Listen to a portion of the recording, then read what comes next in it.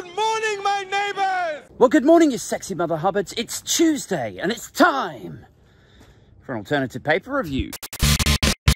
First up to the Daily Express this morning. Brutally honest, they say, channeling one Kemi Badenoch. The Tories need to stop acting so much like Labour?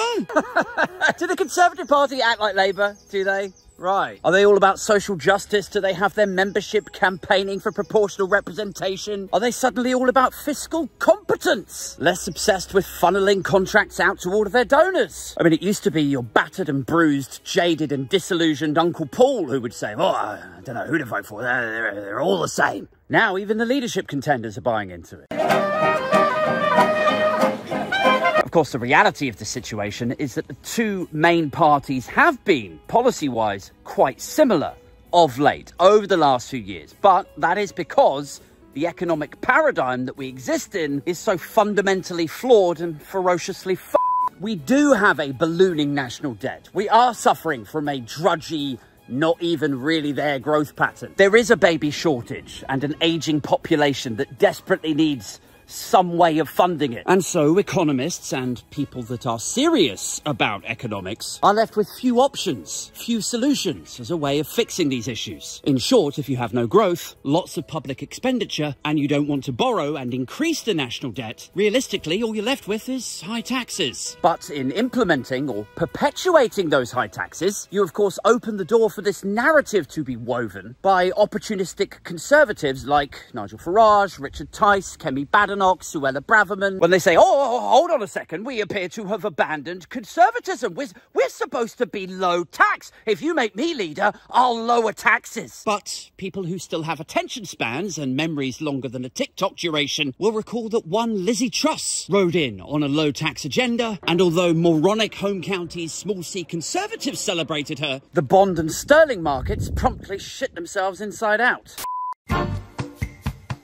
Over to the Eye now, who report on the UK restricting arms sales to Israel. This is a story that after nearly a year of Israel bombing women and children, schools, hospitals, over in Gaza, supposedly in retribution for the October the 7th attacks, although, you know, since forever, like people have been saying, there's no Hamas in the West Bank and you're bombing that as well. Oh, and lots of people basically saying that it's a land grab because oil was discovered off the coast of Gaza about 7 years ago. And so lots of critics are saying this is just Netanyahu trying to take Gaza, then they'll build a load of nice, pricey, beachfront Israeli properties there. They'll take the land, they'll take the oil, and in so doing, they are carpet bombing, levelling Palestinian structures. The whole thing's a genocide. And anyway, since that bombardment started, millions of people have been protesting. They get derided as hate marches. Other people have been saying, this is literally a genocide. Others then say, oh, how could you accuse these Jews of genocide? Do you understand the historical context of what you're saying? That sounds pretty anti-Semitic to me. Anyway, now, you know, months or nearly a year after the bombardment started, finally, the UK government, which is now obviously Labour, it would be a different situation if it was still Conservative. Now the Labour government is saying, do you know what? We're going to restrict arms sales because this is not cool, bro. Now, much like taking a water pistol away from a toddler, Netanyahu is far from pleased about this latest development. But, just for balance, I don't suppose Palestinian families are particularly delighted at having their limbs blown off. I mean, the ridiculous thing about this really is that we're not even stopping arms sales to Israel, even now. We're just restricting. We've gone from, let's say, like 100% arms sales. They've reduced it by about 30%.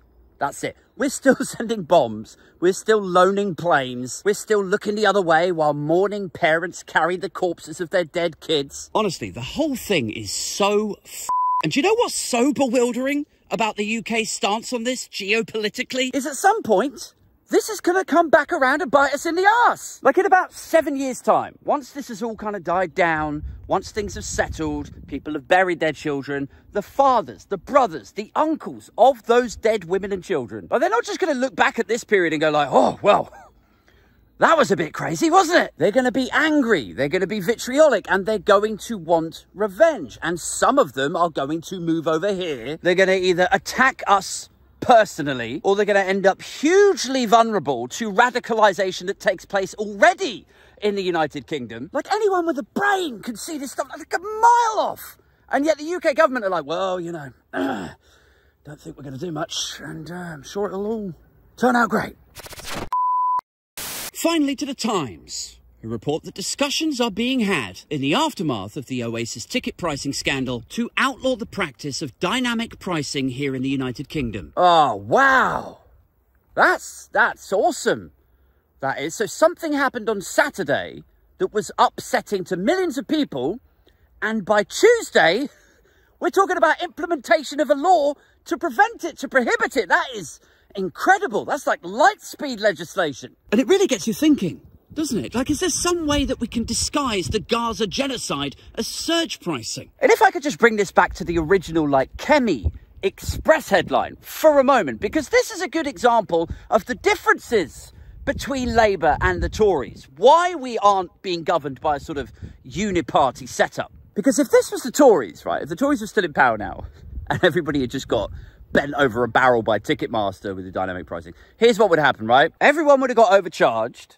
Everyone would get really angry about it. It'd be on the front pages of a few newspapers. And then what? Then you'd have an anonymous donor breakfast meeting between the Chancellor, the Secretary of State for Business and Trade and Culture or something, the Conservative Party chairman, whoever that might be at that moment, and then you would have a representative from Ticketmaster or Live Nation, and then the conversation would go like this. It'd be like, yeah, we really like doing dynamic pricing. So would a cheque for £10,000 to CCHQ, would that make this all go away? And then the Tory chair would be like, well, let's just say you have just bought yourself a ticket to get a seat at a table with the big boys. Welcome aboard. Next day, there'd be a press release from the Minister for Business and Trade, and they'd be like, well, you know, I mean, it's really nothing to do with government. You know, it'd be state overreach for us to mess around. So sorry if you got overcharged. Sincere apologies to you, but also go fuck yourself. Anyway, that's it for this one. Guys, I have a new video. In addition to the paper review, it's coming out later today. It is my reaction, my thoughts and feelings about the Tory leadership candidates. Do go check it out. Hey yo, it's the alternative paper review. Coming in for you every day is the truth. Roasting the Tories, bring you the stories. A. Thompson talking blue in the room. Dude in the shed, big ears with a brew. Drunk off his head, it appears had a few. Age 42, saying what's new.